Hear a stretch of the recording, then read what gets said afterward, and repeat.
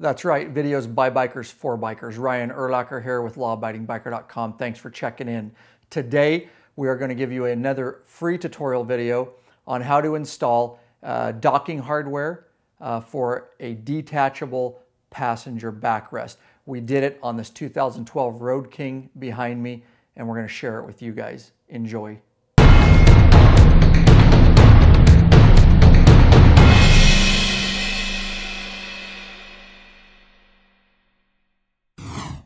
So what you're looking at here is a 4-point detachable docking hardware kit. We're going to put it on a 2012 Road King today. And basically what this docking hardware kit is for, once we get it mounted on the bike, is so that you can have a detachable passenger backrest, removable, and you can take it on and off with ease whenever you want. So you're looking at the docking plate there that comes with the kit and all the parts. You notice on the front of that plate there's a longer stud, and on the back there's a shorter stud, and that's going to come into play as a little bit as we start putting the components on it here. First thing you're going to look at is the docking point, they call it, or you can call it a grommet. I don't really care. It's the cylindrical object there. It's got a hard plastic coating. Before we put that on the back stud, we're going to actually put a washer, and then he'll go ahead and slip that on. And then he's going to do the same thing on that long front stud. However, on the longer stud, there's a spacer, a metal spacer that goes first. So you're going to go washer, and then he's going to go spacer, and then the docking point. All right, and then there's a couple small screws, and in the kit, you take those small screws, put a washer on it, some high-strength thread lock of your choice, the brand. They're all the same, really doesn't matter. And he'll put that on there. The dab will do you on this stuff, guys. And once you get some Loctite on that, you'll see he'll just go ahead and secure both of those screws down and secure everything you just put on each of those metal studs. And they're calling for 17 foot-pounds if you want to get technical and use a torque wrench. We have one, but we're not going to use it. We're just going to crank them down good and tight and call it good. And these are T27 Torx, and you can see he's got a T-handle Torx there, which are real handy to crank all this down. And of course, there's a docking plate for both sides, and that's what we're going to finish up now. It goes together the same exact way.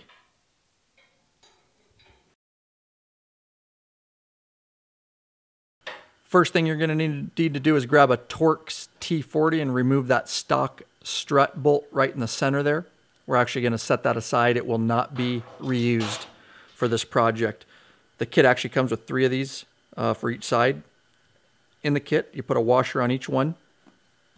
All right, you've got the docking plate there, and there's 3 of these bolts, of course. A washer goes on the far side there, and also a washer on the inside of each one. And you'll see those stock holes in the strut there, in the chrome.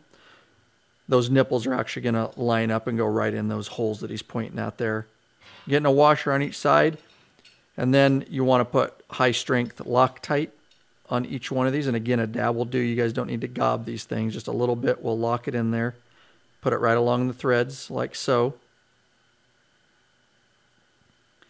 Now he's going to go ahead and line the plate up and get those nipples and the holes and all that. This takes just a little finesse, guys, because those washers on the backside just barely fit through those holes in the strut. But there, as you can see, he just finessed it, got it in there. Now he's going to go ahead and crank all of these down. And if you want to get torque specifications at 17 pounds, foot-pounds, we're just going to use a wrench. I'm not going to get the torque wrench out for this project. We're going to crank them down good and tight and maybe another quarter turn. They have Loctite on them, so you should be fine. And you'll note that the longer stud with the plastic grommet goes on the front, you can see there, and on the rear is that shorter stud, so it doesn't matter which way it goes on here. Hopefully you're enjoying the video. If you want to make sure that content and these free videos keep coming your way, there is a way you can support us. Head over to lawabidingbiker.com/Patreon, Patreon. The community is growing over there. We'd like to have you involved too. There's no risk over there. You can sign up for a certain level and pay a certain amount per piece of content with a cap. Absolutely no risk. There are some benefits over there. T-shirts and a private Facebook group and some premium content. All depends on what level you sign up as. But that is a way that you can assure the content keeps coming your way. lawabidingbiker.com/Patreon, Patreon. Of course, if you ever want to just leave a flat donation, we do accept that too and appreciate it. lawabidingbiker.com/donate. Don't forget to check out that weekly podcast, guys. It's on fire. Ton of content we're putting out. Get involved over there. It's a Law Abiding Biker podcast. All right, let's get back into your video. So just doing the other side real quick here. Same exact thing, getting rid of the strut bolt. And he'll get the plate up there, get all the thread lock on there, the washers in place, and we'll seat that one.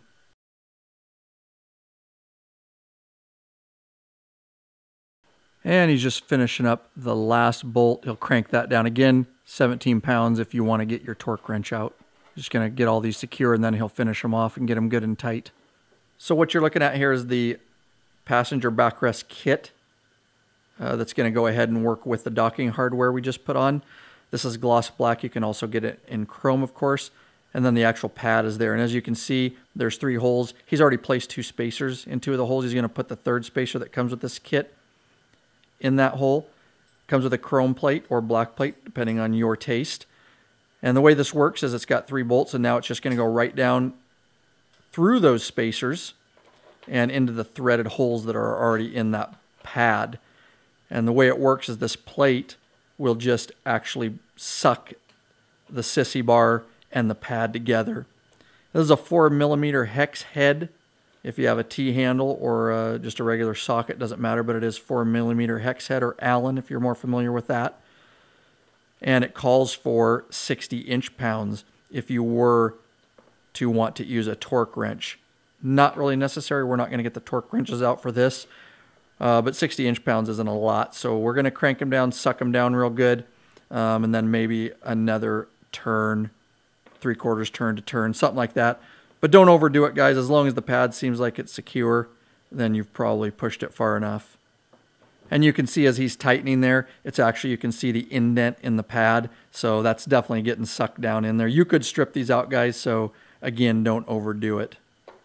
All right, and once everything's all put together, of course, it's simply the passenger backrest goes right on, and those front horseshoes there, so to speak, go right over the shocks. That's stock. There's little channels there, and then, of course, it just, the backrest will just lock down right on there with the mechanisms that are on it, and it locks down, and then it just comes off real easy too. Now you see the back ones there too. That will be for an additional luggage rack. That's why we got the 4-point docking system, because we can actually put an additional luggage rack on back. You can also just get 2-point. If the only thing you're ever going to do is just do a passenger backrest, you can just get a 2-point docking hardware kit.